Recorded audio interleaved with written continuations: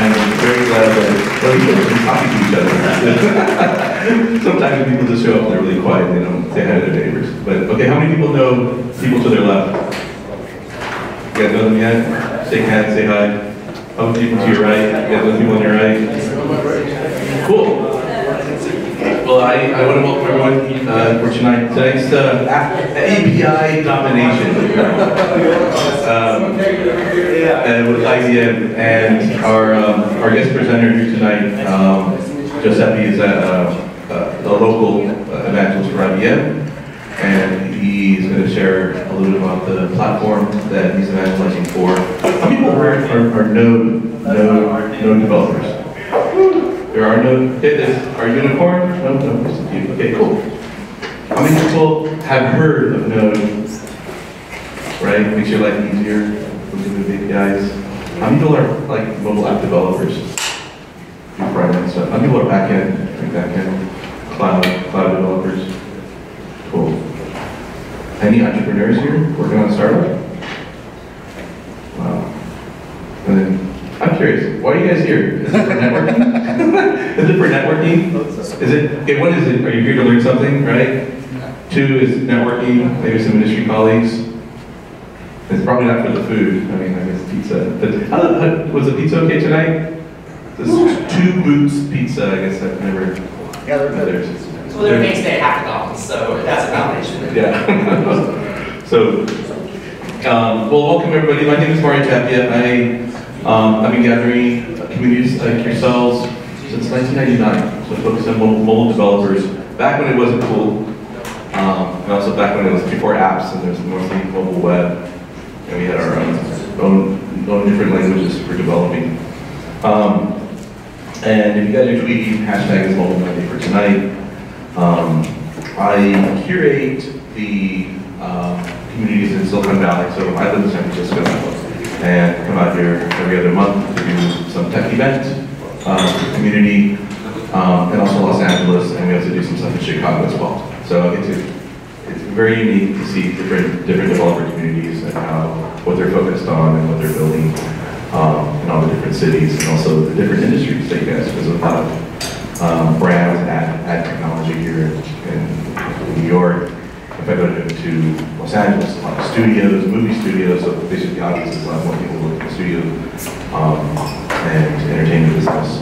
And then Silicon Valley is a lot of tech. In Chicago, again, it's like McDonald's and Walgreens and consumer product stuff. It's kind of cool. So a little bit about how many people first time MobileMonday? First time? Cool. How many people are returning MobileMonday people? All right, cool. So for the first timers, this is our developer lab, and so it's more of a technical session. We also have a meetup that is panel discussion, so ecosystem. So we'll have a panel of experts up on stage talking about doing a deep dive in technology. And we'll also do roundtable dinners. We record these, so we have a YouTube channel. So from all the different cities, we put these together. So if you guys are curious of certain technologies or just curious, hey, what do you guys talk about on beacons, beacon technology, or IoT, or connected car, or even some of the advertising technologies? We do events there on those different topics. And probably for the next event we do in Silicon Valley, I'll start live streaming here. So if you're interested, time shift here, I think it'll be at 9 o'clock, 9:30 at night, so if you're at home, you can live stream one of the next sessions. I think we're headed on hypergrowth for acquisition growth. Also, want to make an announcement, early June, we have a hackathon, so, and it will be here. So the rooms next door and also here. Top prize is 5K for the team. Plus, I think overall we have like 10K in cash and prizes overall. So we have multiple prizes and things like that. So if you're newbie for hackathons, still come. I think with the stuff that you learned tonight will give you an advantage, a little head start. But also, if you have some idea of building something cool, or if you want to start putting your team together, we take developers. You don't all have to be developers. You can be an idea person as well, product person. And you can also be like a designer, front-end UI designer. So I'll start bombarding you with a bunch of emails if you guys want to find out more. But I think it'll be a great fun weekend. Spend early June and some great prizes as well. So also where to find us. So mobilemonday.us is our website. You can check that out. Spent some time on Squarespace the last couple of weeks to do that. And then Meetup is Mobile Monday New York. How many people are in Meetup? I found us in Meetup, great. How many people got us through our newsletter? The newsletter, okay. And then YouTube, Mobile Monday SB, is our channel. So check out YouTube. And also I'd like to give a round of applause to Strong Loop and Galvanize for hosting us tonight. So, all right, cool. So I forgot about the important information. Where's the restroom here?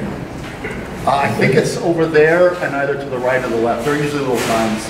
Okay, so, important restrooms out this door, take a right, go down the hall. Somewhere over Okay, there. follow the signs. Yeah. Okay, and that's about it. I think some opportunities left while you guys are. Wi-Fi? Oh, Wi-Fi. So there is a free Wi-Fi, Galvanize. There's 3 Galvanizes, but there's a public Galvanize or a community? Galvanize guest, and then there's like a Facebook. Jump through some hoops there. That's with free Wi-Fi. And that's it. And also for tonight, for Joe, ask questions. So this will be interactive. So you'll go through the presentation. If you go too fast, raise your hand, ask them some questions. We're all learning here, so and that's the objective. So please don't be shy. So I'll introduce Joe. Joe, give me a round of applause, Joe. I'm Joe Sepi. I work for the Strong Loop team at IBM. Can everybody hear me if I kind of talk like this? It's all right? Good. So my presentation's fairly loose. My slides are really just to kind of help keep me on track. So like Mario said, feel free to chime in, tell me to slow down, ask questions, whatever. Feel free to be interactive with it. Yeah, so Strong Loop is a company that IBM bought about 1.5 years ago. We're getting close to 2 years. Strong Loop was really deep in the Node community. They took over Express, which is a web framework that's most widely used Node framework. The majority of Node applications out there are running on Express. And they also built a tool called LoopBack that sits on top of Express and is designed to rapidly build out APIs, full, RESTful CRUD APIs. It's a really pretty cool tool, and I'll show it to you in a few minutes. But it's really impressive in how fast you can get an API layer up and running, and you don't really need to know any code to be able to do it. So I think a lot of the stuff that we'll talk about today, you don't need to necessarily know JavaScript or Node.js. So we'll just kind of go through some things, and yeah, hopefully you can follow along, and feel free to ask any questions. So why APIs? Cool. So I think only like a few folks here are developers, is that right? Are people largely like product people? Raise your hand if you're in product. Yeah? Trying to figure out what everyone else is their deal. Anybody else want to volunteer what they do? That's different from a product and developer? Yeah, product or developer. UX, UI design. Okay, great. Yeah. Okay, excellent. All right, great. Well, so why APIs?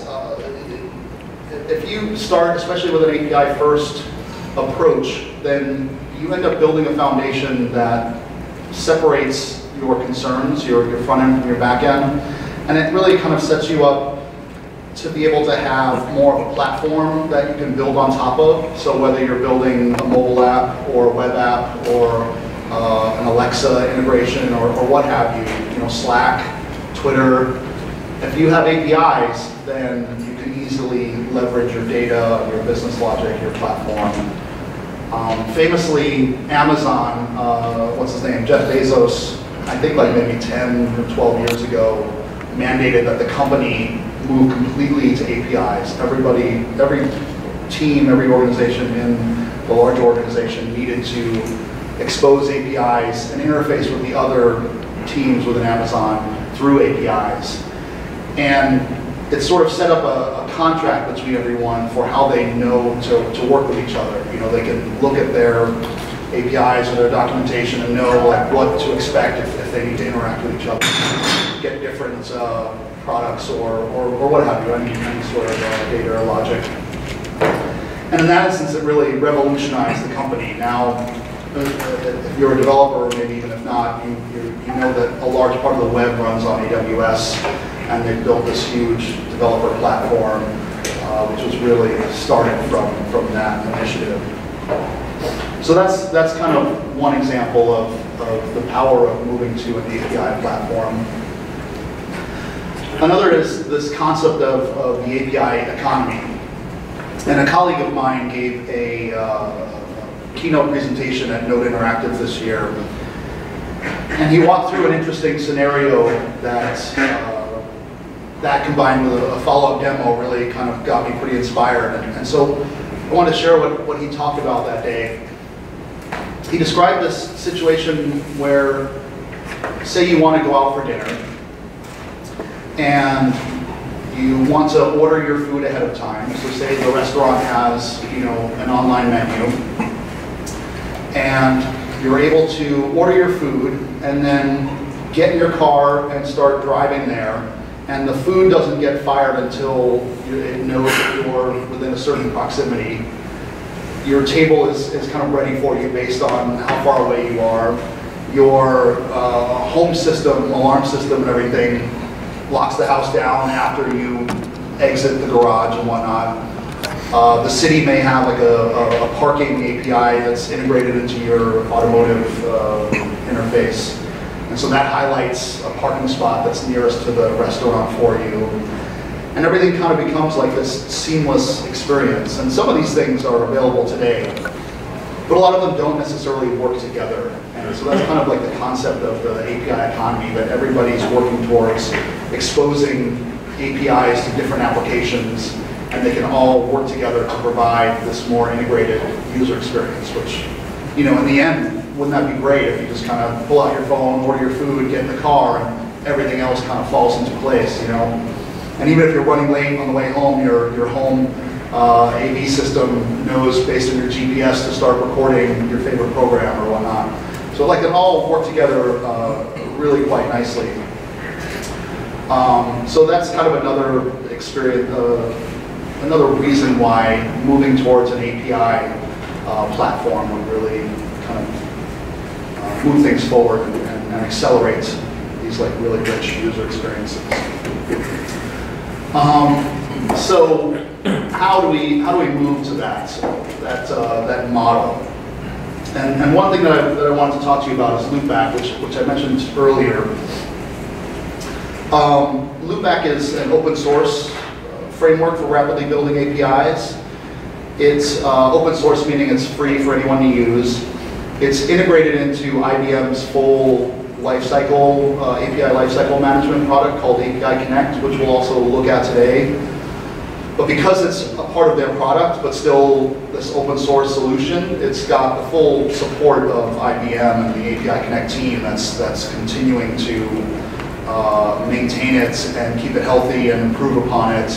In fact, we just released version 3 a few months ago, maybe 2 months ago, and version 4, which is a huge step forward, we're looking to release later this year, like maybe mid-year or in the fall.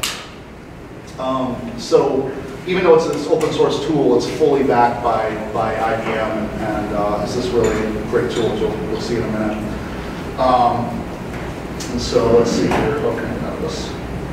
So this is the website for LoopBack. And I'm gonna take a quick moment to show you LoopBack in action.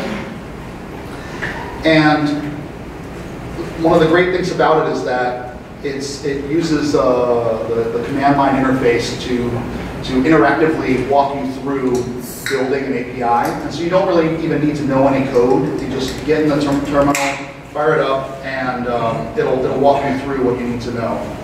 So let's see.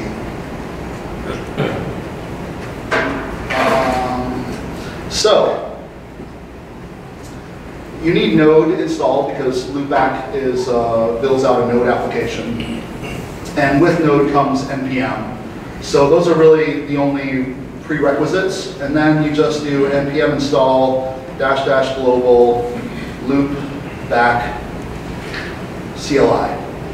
Right? I already have this installed, so I won't do that. But that will install the tool globally to your machine. You can use it in any directory to start building out an application. So we'll get started by creating a cats API because the internet is run by cats. Oh, you know what? I bet I already, oh, sorry. So we'll just say LB. LB is the short name for LoopBack, and that starts the initialization process for a LoopBack application. So we'll say, we're going to call the application cats. It by default assumes you want to create a directory called cats. Oh, that's way too small, huh? I thought it was big, but it's not. Is that better? Everybody can read? Yeah? Good? All right. So it assumes you want to create a directory called cats, which we do. So it's created that directory for us. It traverses into that directory to continue building out the application. We're going to use the latest version of LoopBack.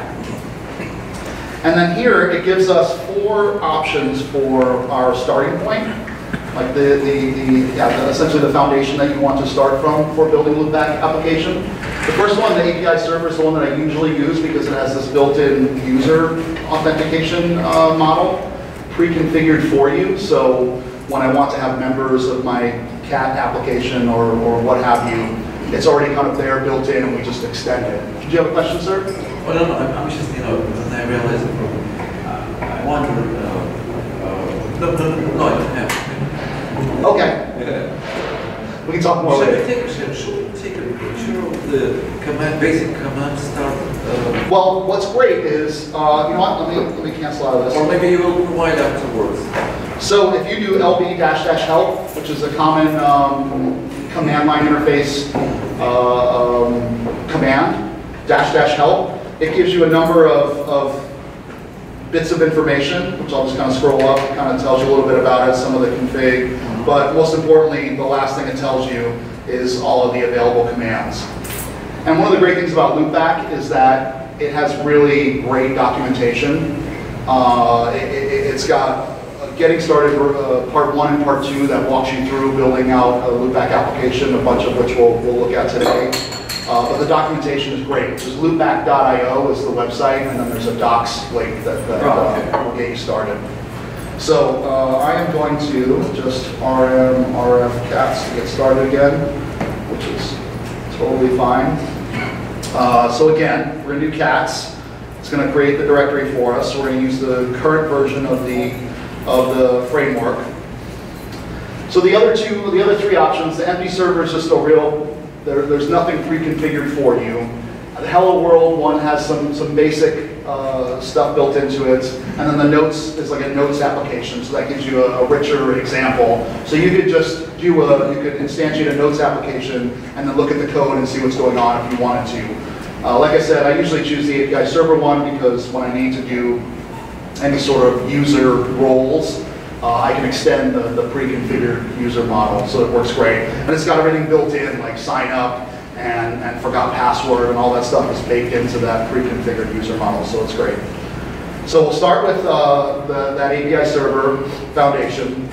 And then what it's done here is it's scaffolded our application for us, the files that we need to run a LoopBack application. And it also created a package.json file, which is what Node uses to install all the dependencies that the application needs. So if you're unfamiliar, Node is a platform for running JavaScript outside of the browser. Up until 2009, it was just you would run JavaScript in the browser. And in 2009, a way was introduced to run it outside of the browser, using the browser's JavaScript engine, but you could run it on the server, you could run it in, Arduino and other IoT devices. So but what is really pretty powerful about Node and the way applications are built in Node is that a lot of things are abstracted into small modules and made publicly available. And there's this NPM tool, the Node Package Manager, where you can very easily use these packages into your application. So you're not reinventing the wheel every time you need to do, OAuth integration or even some simple, array manipulation or what have you. There's millions of packages in the Node package repository in NPM. So that's really powerful. So what LoopBack did was created our package JSON, which has a list of all of the things that LoopBack needs, and then it installs it for us, which is really, really nice. And then it outputs these handy commands to get us started, right? So the first thing we'll do is go into our cats directory, and then we will do, we'll invoke the process of creating an API, and the way LoopBack does it is it takes a model-driven approach, so it asks you questions about your data, and then we'll build it out based on that. Some other approaches are to ask you what CRUD methods you may want, and then you kind of put your data into it, but this way it takes a model-driven approach. You had a question? Yeah, I was just curious, is there any other way to create the application without not using the command line interface? Sure. I mean, I don't want to throw you off track, we're going to get there. No, that's a good question. So you can, on Bluemix, there's like a starter template, and I'm sure you don't need to use Bluemix for it. It just has a little bit of config to be able to push the Bluemix easily. Bluemix is the IBM platform as a service, the IBM cloud platform. But I'm sure there are other like boilerplates out there, LoopBack boilerplates. Some that may have some pre-configured models already built in. You can also like initialize a LoopBack application, and then I'll show you what gets outputted from this, and you'll see that it's really pretty straightforward, and you could handwrite it yourself if you wanted to, but using the command line interface makes it really nice, and you don't have to worry about typing it and spelling mistakes or whatnot. So we'll do a quick API based on cats. So it is a cat API endpoint.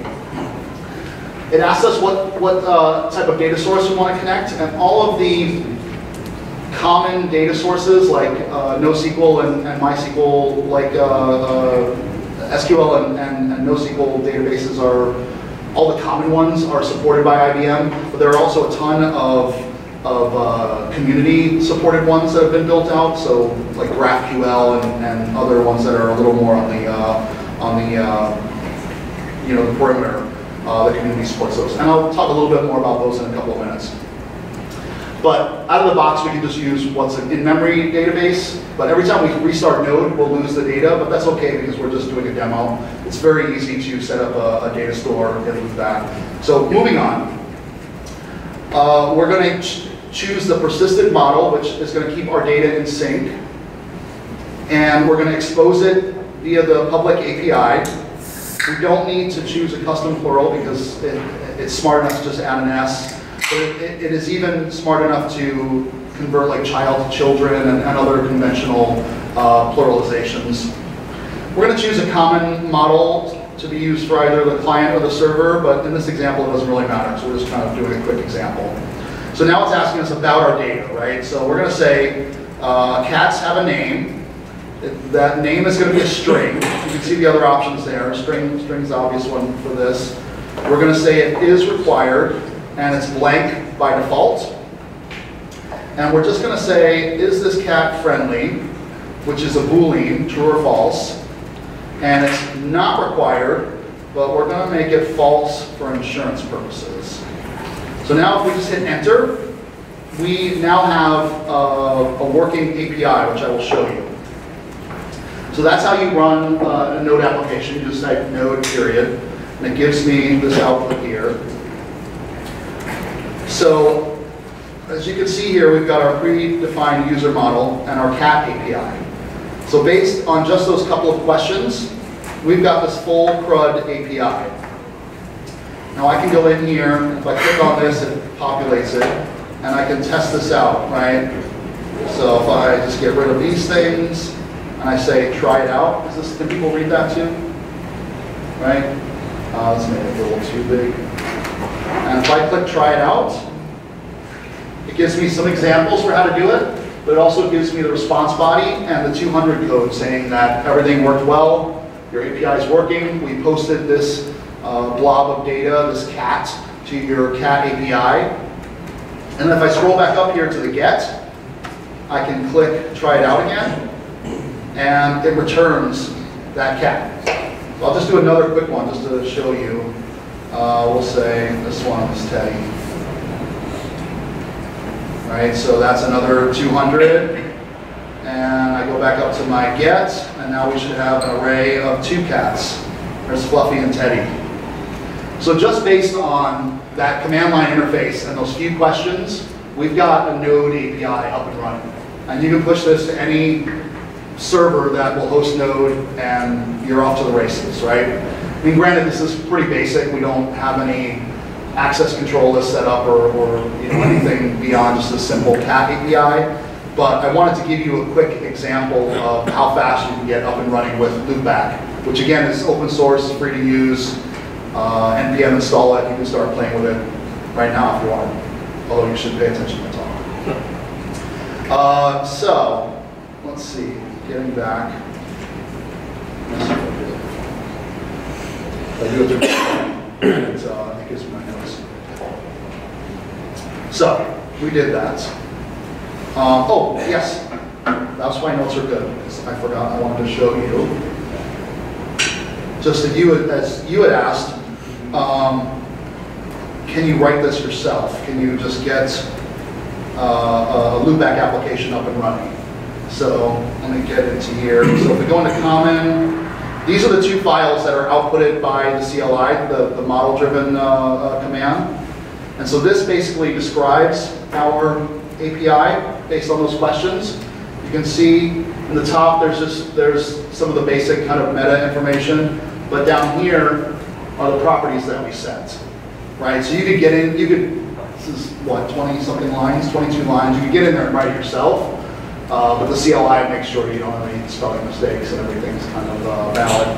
And you'll also see down here, we've got validations, relations, ACLs, and methods. We'll talk a little bit about a couple of those in a minute. And I know a lot of folks aren't programmers, so I won't spend too much time in code. But you can see how easy this is to get up and running, even if you're not a programmer. It's all pretty accessible.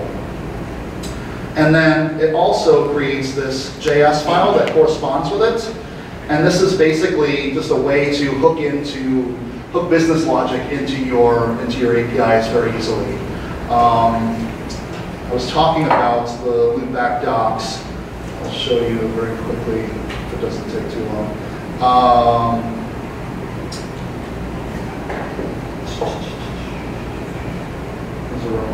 So this is an example of hooking into that. So you drop this code into that file, and well, I guess it's not very clear what's going on there, but it's basically creating this is mapping the publisher who is creating the model, the data instance. It's mapping that to the data before it gets pushed to the data source. Anyway, I guess that's not really a great example, but it's easy to get in there and say, for example, before you push data to the data store, you can get the timestamp and attach it to the data. If you're working with, say, books or something, you could make a query to the Amazon database to get like the, what do you call that, the ISBN, and attach that to the data store. So you can do a number of, any number of things to your data before you push it to the data store, or before, after, what have you. So, getting back. As I mentioned before, there are lots of data sources that are supported by IBM.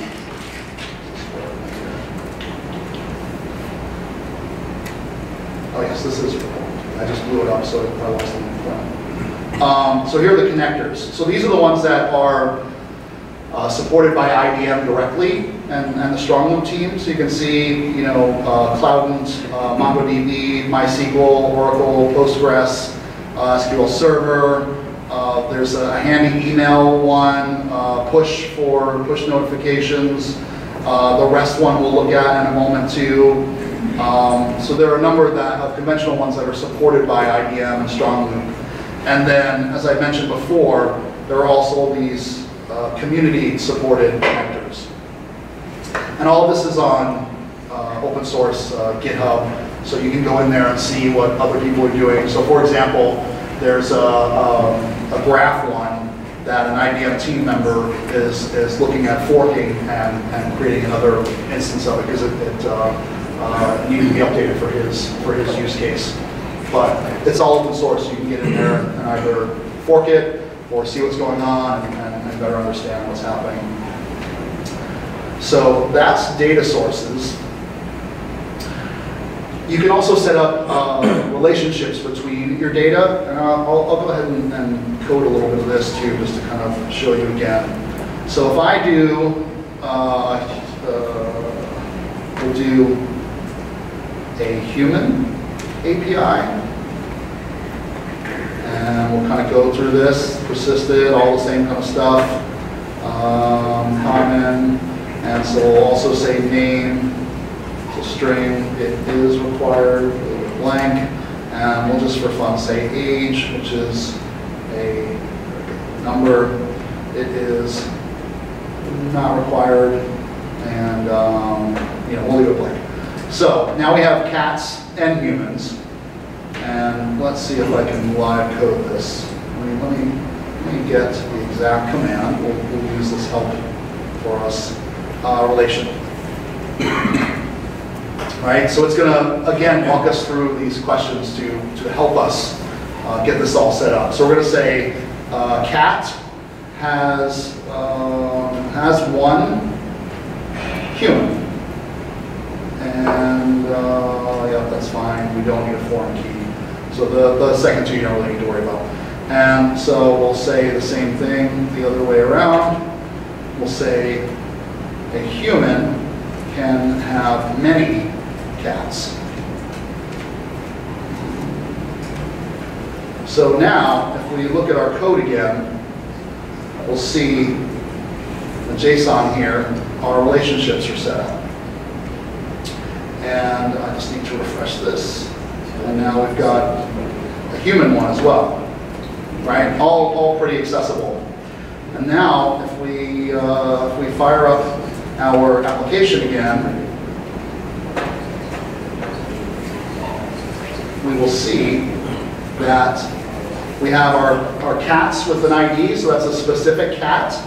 But we can also see that particular cat, what human it has associated with it. And conversely, we can do the same with the humans. So a particular human, based on that ID, what cats does it have? You can get that data very easily. So as you can see, it's pretty easy to get relationships set up and LoopBack. And again, it's walking through this CLI, which makes it really super easy. And now we'll take a quick look at ACLs, access control lists. So if we push this API up right now, anybody can do whatever they wanted with it because we don't have anything set up, right? So if we go in, and now again we'll take a look at the commands. I think it's ACL. Yep. So ACL. Now what you typically do when you're setting up access control lists in LoopBack is you lock everything down by default, and then you add back permissions. And you'll see how that works in a minute. So we're going to say all existing models, all methods and properties, everything, all users explicitly deny access, right? And then we'll go back and we'll say, yeah, all models, all methods and properties, all of it, but only the user owning the object, the user that created the object, can manipulate it.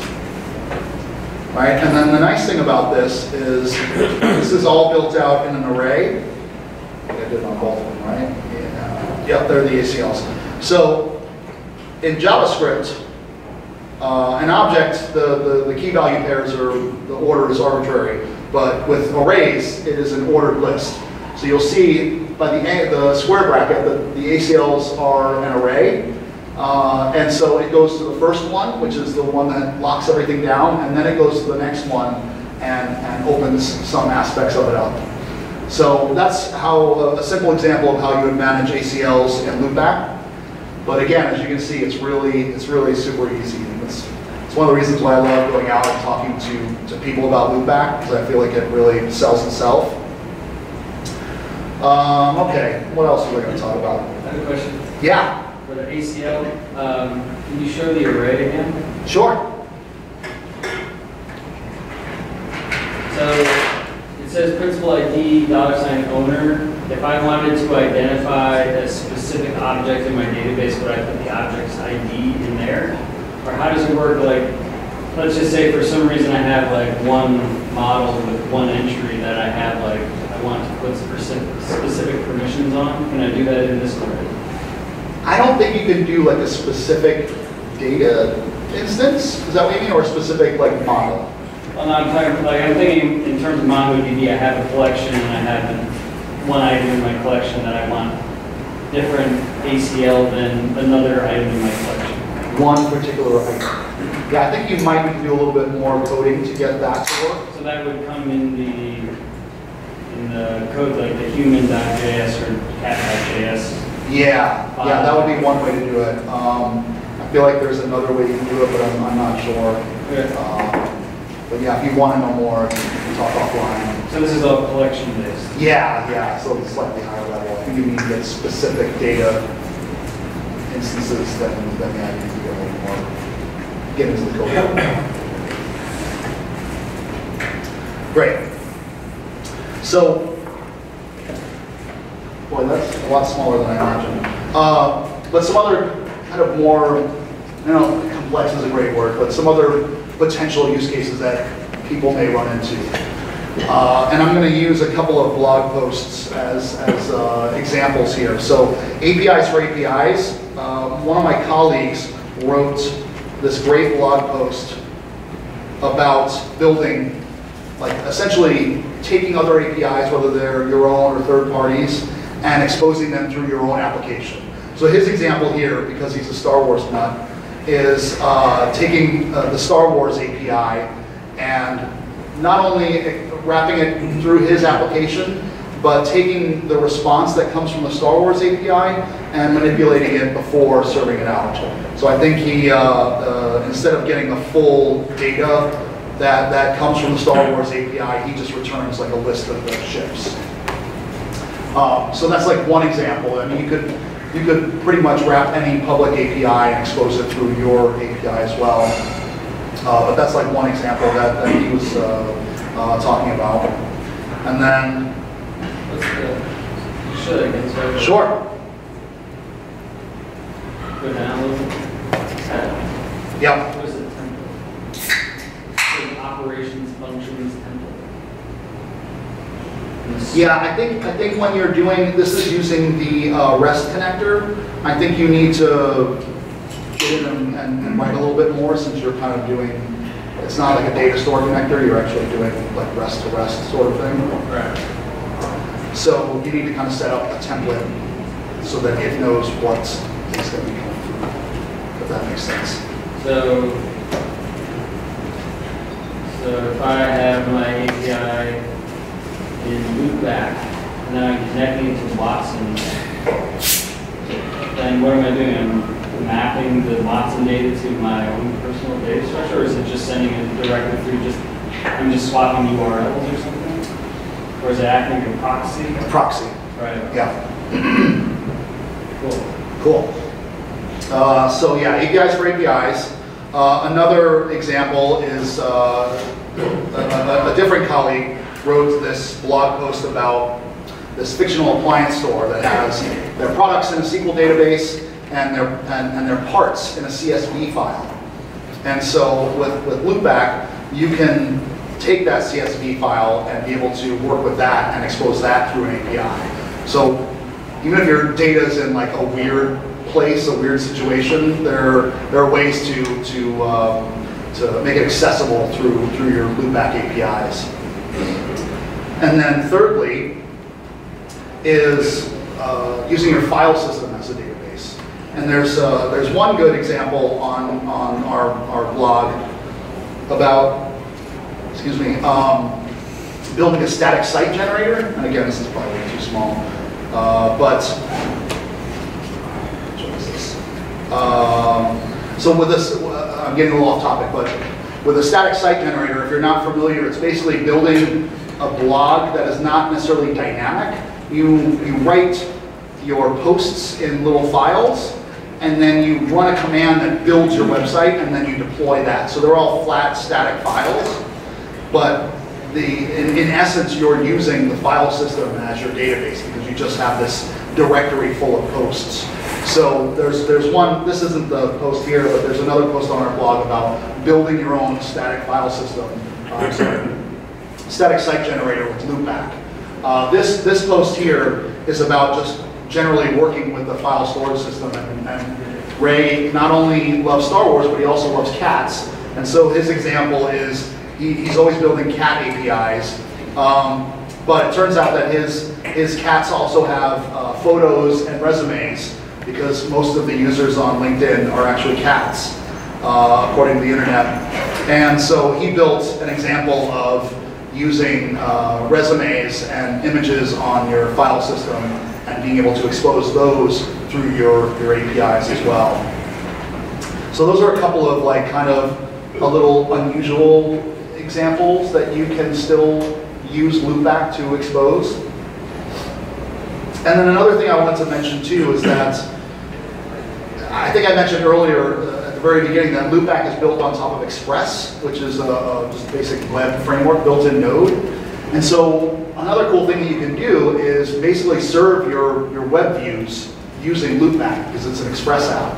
And so I'm not sure if you're familiar with the concept of like single page applications versus a page load for every page. And a while back, there was this movement where everybody went to single page applications, sort of like Gmail, where you don't necessarily have these page loads and everything's Ajaxified.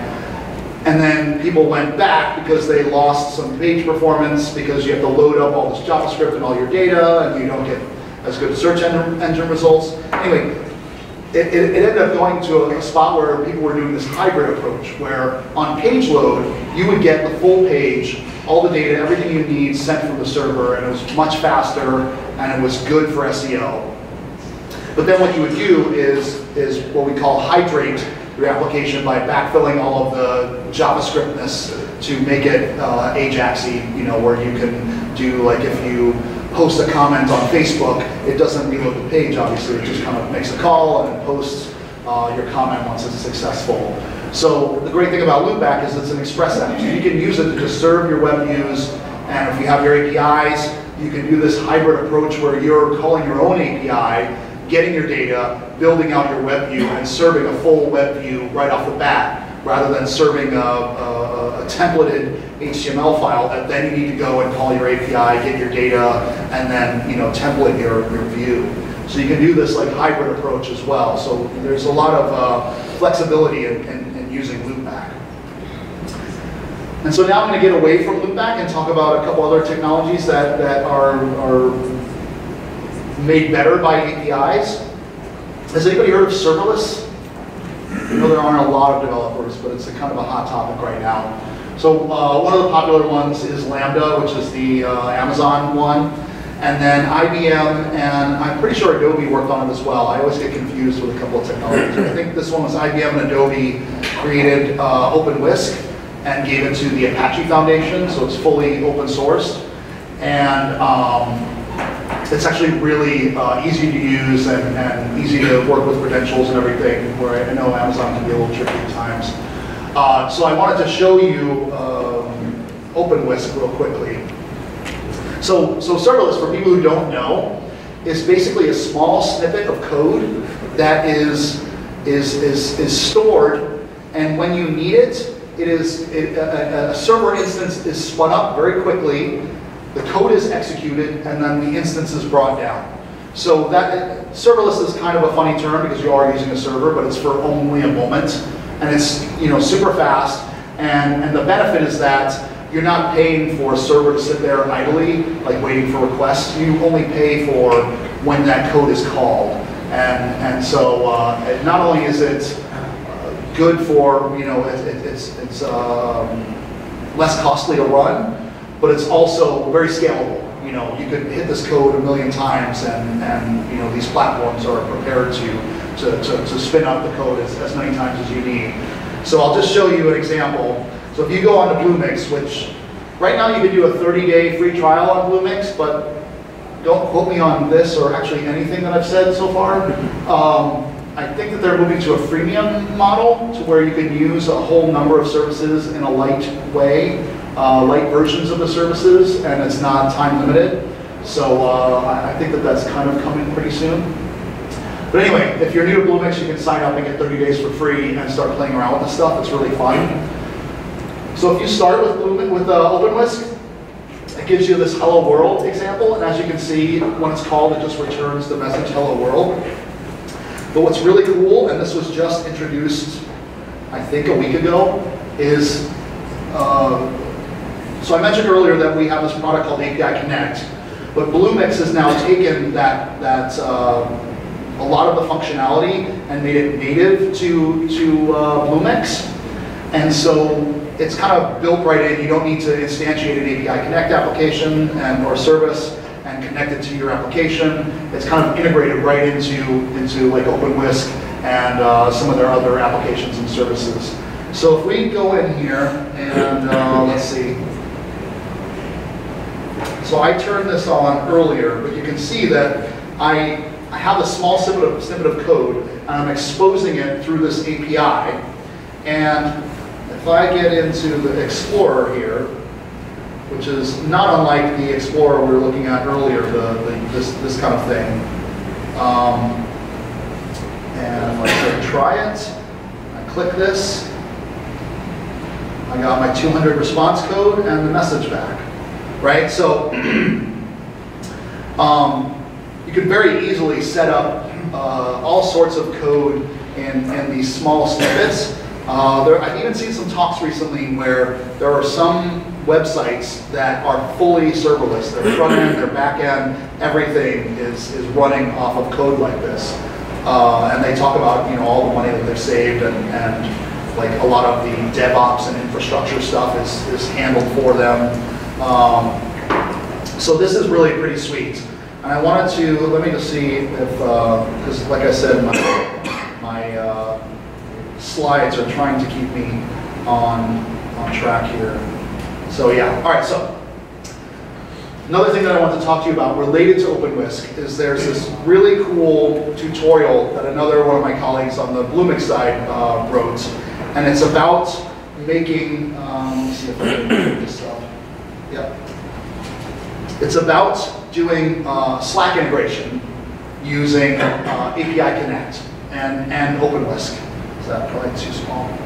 So if you just go to the IBM Bluemix org and look at OpenWhisk Slack app, there's this whole tutorial here, which is really great.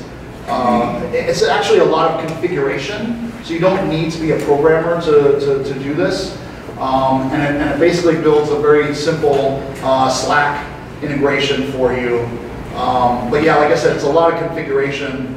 I shouldn't say a lot. It's mostly configuration in terms of getting into Slack and saying, yes, this is my application, and then getting into API Connect and saying, this is how I map it to that. But it's really easy to walk through. And I wanted to show you what this ends up looking like. So let's see here, this one. So this is API Connect. This is the full lifecycle management tool that IBM has for your APIs. Once again, pretty small. It's probably going to get all goofy if I blow it up, but we'll try it. So this manages the creation aspect and like the security aspect and making things public and allowing developers to consume your APIs and get authentication keys and rate limiting and things like that, which I'll show you in a second. But in this example, in that tutorial, in the repository, you're given this open API file, which is right here, this thing. And you can import this in, and it sets it all up for you. Open API, it was formerly called Swagger, as you can kind of see on the top there. I know it's small, but it doesn't seem to be getting any bigger. You can just import this file, and it scaffolds out your whole API layer. It's really pretty impressive. But what's even cooler is API Connect has this UI assemble panel where you can, nah, I was afraid of that. Let's see. No, okay, let's see if that just stays with me. You can like drag and drop different things that you may want to happen. So in this instance, where, let's see, what's a good example? So one of the things that you build is the Slack command, where you say, hello world, or how does it work? I think you just message the bot and it responds. You message the bot with a phrase, and the Slack bot responds with you saying, I know your name, it's this, and this is what you said to me. And so this is the code here for it. It basically just gets the code from Slack, and then I think it does some verification. It's kind of hard to see in this blown up view. And basically it processes the command. You can see this is where it's calling out to OpenWhisk to process the command from Slack.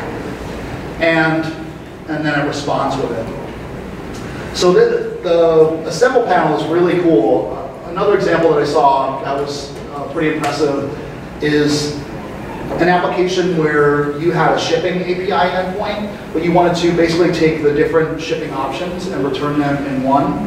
And so you could go into this assemble panel, make a request to UPS and make a request to FedEx, get the rates based on the destination, and then merge the data, because they're probably going to come back in different shapes, and kind of merge them to one shape that's good for your application in the web view, and return that back. So you can basically make these two calls, merge them, and return them. You can do it all in this really nice UI panel. What else did I want to talk about in terms of the assembly stuff? Yeah, I mentioned API stuff, open API. So what do I move on?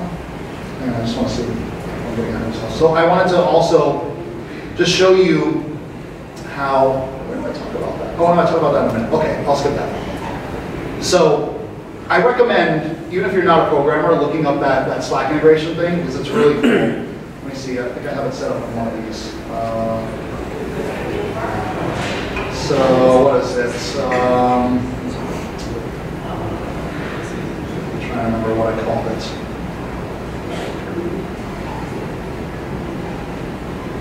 Oh, you know what? So based on that tutorial, another colleague and I are writing this bot for, we're both evangelists, and we want to be able to see like what call for speakers are ending soon, so we can make sure we submit our talks and go speak at these cool conferences. And so we created this one for finding out what conferences are oh, okay. Well, at least it responded. Oh, I can't see that. So I said, let me close this too. No, just go away. I said, queue events, asking, and this isn't, we're kind of just working on this. I'm basically asking like what events are coming up that the CFPs are still open so I can submit my talks and go talk at the conference. Unfortunately, with our data set that we're using, which we started a couple months ago, all the CFPs are already closed. But in a previous example, there would be like 3 of them there and say like, Node Interactive in Vancouver, the CFP is closing in April or what have you. Question? Yeah, just a quick question for you. We recently built something like very similar to a chatbot type deal, but we use text message and Mexico API. And I was curious, how difficult do you think it would be to pull something like this off Slack and put it on another platform, like if you're just to do an SMS, or if you're going to do Facebook, because that's a big thing now apparently the chatbots do. Yeah, I think the great thing is that with using APIs, it's actually quite easy, because the integration part is sort of outside of that. So for example, in this setup, there's Slack, and there's essentially API Connect, which is managing my APIs. Behind API Connect is the OpenWhisk serverless stuff. and also like a database that's kind of managing bot registrations, but it's primarily the OpenWhisk serverless stuff. So since you have that API interface, which is another, thank you for the question, I didn't plant this, but it's another reason why I think APIs are the way to go, because no matter what the integration is, it's already set up there for you. I mean, you may need to kind of clone it and tweak it slightly for what this integration is going to send you, but I think you could be smart enough to, whether it's Twitter, Facebook, you know, Alexa, what have you, you can set it up in a way that you know, your API should work regardless of the integration. Yeah. And you use IBM AI platform for this? Not yet, but we're working on that. We've got a couple of ideas that we want to, we'd like to build like a conversational interface with Watson, and I want to like figure out, some of it's kind of silly, but like weather stuff. So you can always add more features, right? What's that? I said you can always add more features. Yeah. You have these ideas. Yeah, this is fun because, you know, it's useful for us as evangelists to kind of show it off. But I also am building, as a part of a workshop, as I mentioned earlier, I play in bands, and so I'm building this like band platform for like managing your shows and a number of things, and trying to figure out a way to make it like use some of the Watson stuff. I want to build out like a tour assistant, so it'll tell you the mileage between the different shows, the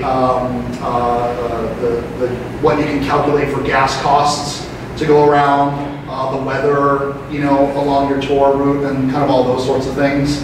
So yeah, I'm trying to be creative with the things that I do, and convert them into, you know, things to present on and show the technologies. So yeah, it's fun. I need to update the data so that that's more awesome. So where was I? Yeah, but as I was saying before, I recommend people check out that Slack integration because it's super simple, and it's just kind of like, you know, copy this, paste it there, do that, and then in like less than an hour, you have a Slack integration. Who here is not using Slack? That's what I thought. Okay, great. So I showed the assemble panel, and then I just wanted to, because I'm not in presentation mode, I showed you all of those at once. I was going to show you the how API Connect works when you have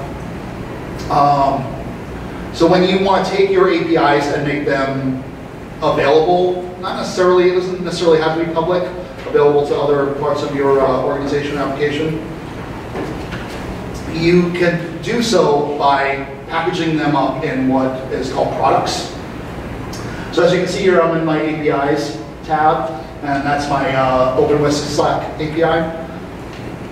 But if I switch over to products, I published those couple of Slack endpoints as this one product, right?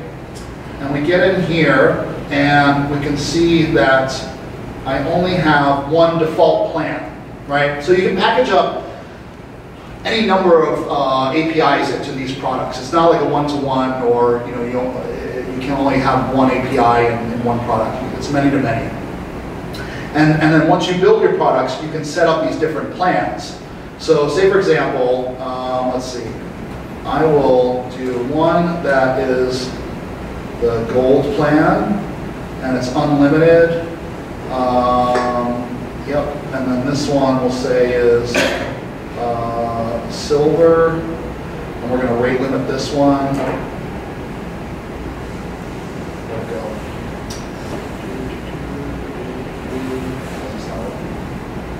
There. So we'll say, you know, 1,000 calls every day. Yeah.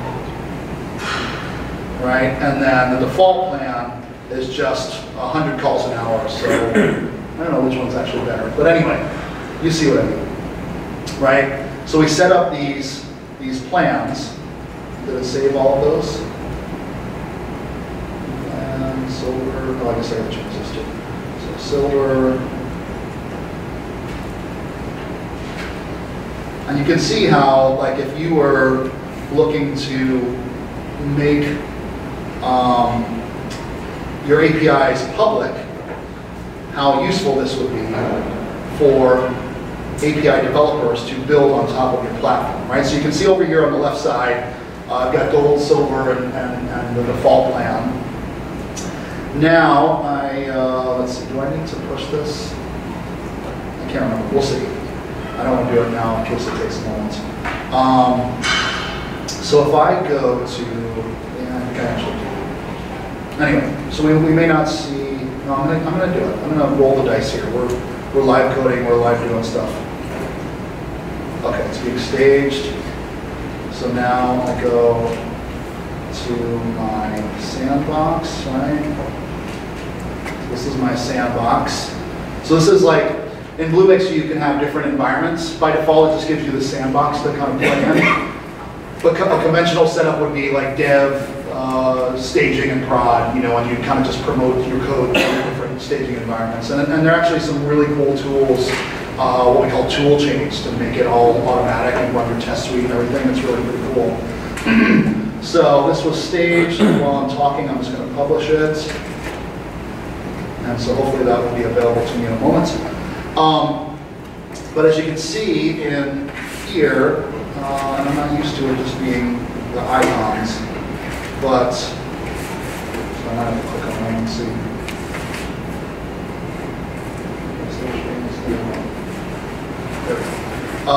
Settings, I think is where it was. So what's really cool about API Connect is it has this built-in developer portal. So when you publish your APIs publicly, you can turn on this developer portal, which I thought I turned this one on earlier. Oh, okay. But I think I have another one already set up. Right? Where was that one? Here. Okay, great. So I did this on the train running into the city. And I think if I hit publish now, it takes like 20 minutes for it to republish the portal. So I'm gonna just use this one, and hopefully it'll work.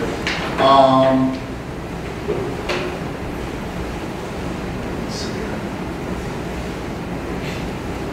So this is the developer portal that comes out of the box with API Connect. It is just a Drupal server, Drupal application. So you can get in there and modify it however you see fit. It's just a Drupal app. You can theme it. You can get in there and put in all your logos and whatnot. But out of the box, you get this full like Drupal app. And apparently this worked. So you can see I have a gold plan, a silver plan, and a default plan. And if I had an application registered here, I could just click the subscribe and get to work on this public API. And one of the cool things too, that's kind of getting to the world domination bit, is that we're working on a monetization aspect. Right now, you have to use a third party to hook in to like basically send your data to, and then they'll generate the manage all of the subscriptions and the payments and everything. You'll still have to do a little bit of that, but we're handling a lot more of the monetization aspect, and we can just hook up a third party in terms of actually handling the payments.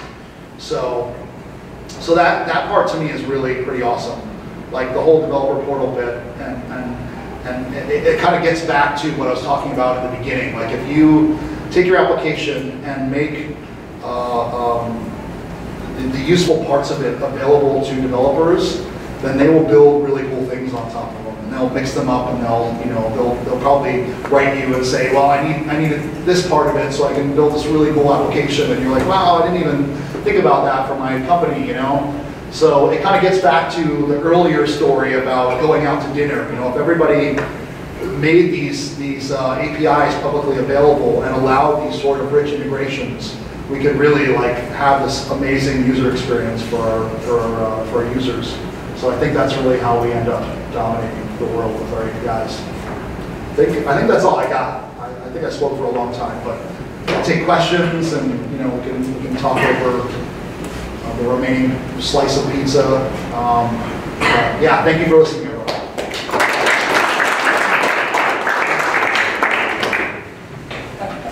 Yes? At what point does performance become an issue if you're connecting all these different APIs? That's a good question. So one, to get kind of into the nitty-gritty of code, and also to be frank with you, the express routing model is not great when you have lots of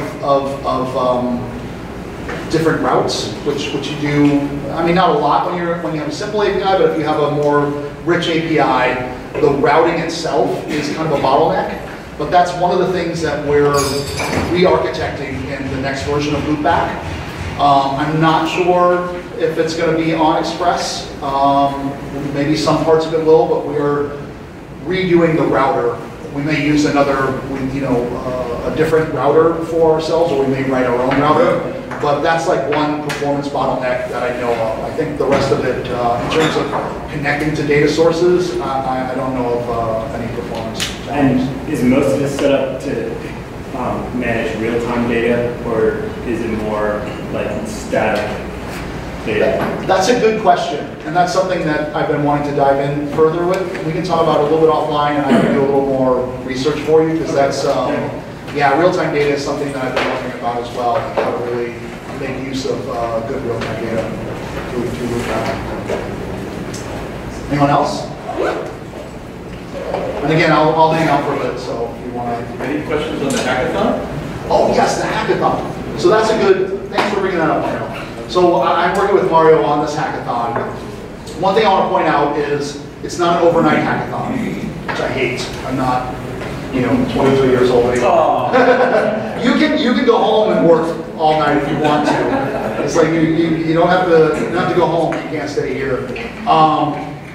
But yeah, it's going to be fun. We're bringing in a couple other IBM groups. Do we have a green light on that? Or? Yes, and a couple of people already said yes. I mean, Luke and Remco are going to come. They're Lumix advocates, but they're also very well-rounded in all the different technologies that you can use, serverless and Python and Watson particularly. And I also have a friend of mine who's on the Watson data team who's going to come and run a workshop.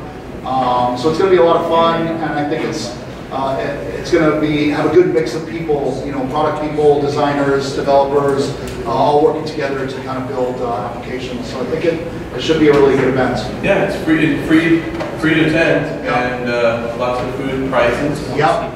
I was going to say, as far as prizes go, are you guys looking for sponsors? I think we're pretty locked in. I mean, we have like 10K in cash and prizes. Oh, wow, that's pretty used to 5K top prize for top team.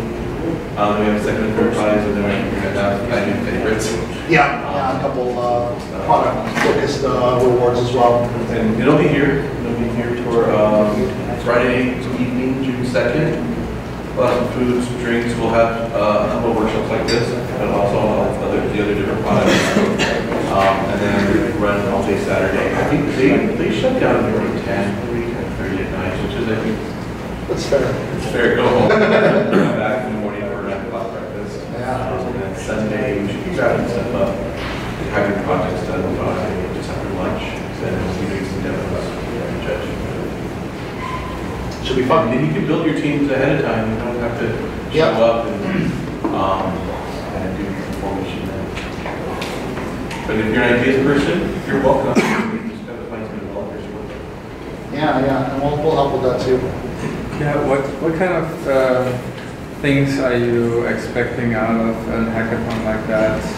We're not really prescribing it. It's not like a finance hackathon or IoT. It's just, we're calling it API first because I'm on an API team and we paid the money to sponsor it. But it's pretty wide open. We'll be there to support you and do some workshops on like APIs. But like I said, we'll also have stuff on Watson and Bluemix and some of the other. I'm hoping to get some mobile people there as well. So it's really good. So we might have some idea categories just to kind of get your juices flowing. But there's no set parameters. Okay, and it doesn't have to be for mobile apps. It could be front-end apps, single-page applications, stuff like that. Yeah. Right. Yes. Good. Yes. So we can have a description of what this hackathon is. Yes. Eventbrite? Yeah, you can pull it up right now. It's on Eventbrite. On Eventbrite. I don't think we put it up on Meetup yet, but because I wanted everyone to actually put in there. Because we have like seats for developers, seats for idea people, and seats for UI and design people. At least understand where you're coming from. Let's see if I can find this real quickly. Not that one. When you go to Eventbrite, you just Yeah, just type in Eventbrite, Hackathon. mobile first, API first. Oh, if you go to MobileMonday.us, it's on the announcement bar. There we go. MobileMonday.us, it'll be the very top of the website. MobileMonday.us. Bar at the top. There it is. Beauty.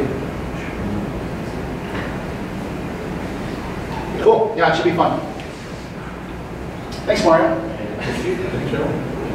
You can hang out for a while again. Yeah. Some questions, but if you're gonna hang out, mingle, place for a while. So. Yeah. Thank you.